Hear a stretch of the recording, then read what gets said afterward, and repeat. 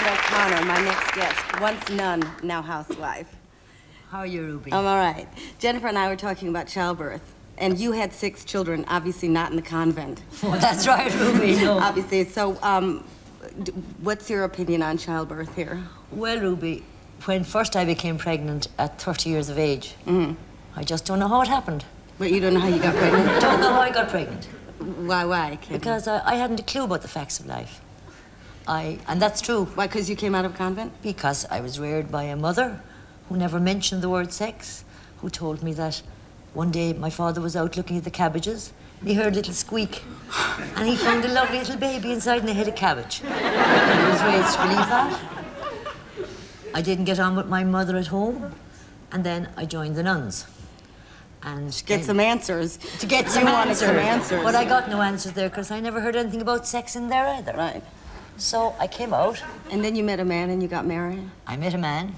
I got married. Why? Well, I loved him, I thought. I mean, I was fond of him.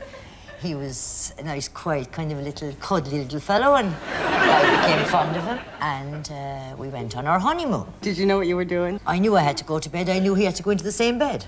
I knew we had you knew that much? That's all you knew? Oh, I knew we had to make love. But you didn't know how to do it? Well, I knew we had to kiss and cuddle. Right. But that was it. I was even nervous. Lower halves didn't come into it? No. Did he know anything? Well, I think he knew something, but a little bit more than I did. He was a man that never went with a woman before in his life either. And he was a very naive, innocent, poor creature. What'd you do? So he stood by the window with his hands in his pockets and with his back to me while I got undressed. And I went into bed, and he went into the bathroom, and brought his pajamas in with him, and he came out with his pajamas on him and came into bed beside me. And I was petrified. Well, what went where? How did you figure it out? Couldn't figure it out. And eventually he figured out what he had. He showed me what he had.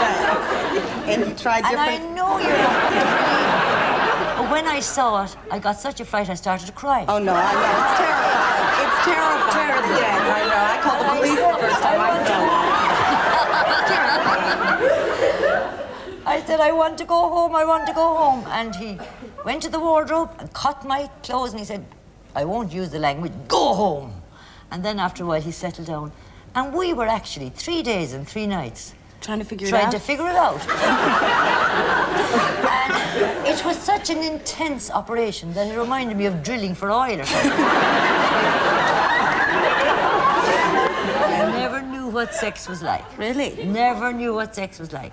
It was just a duty that I performed for the man I was married to with the view to creating babies. Maybe you have some questions for Zsa. Oh, I may have. Just give me a chance now and I'll think of something. Right. Zsa, this is Kathleen. Hello, Zsa. How are you? You have been a nun or you're still a nun? You're a couple of convent girls, so I imagine you have a lot in common. We have a lot in common.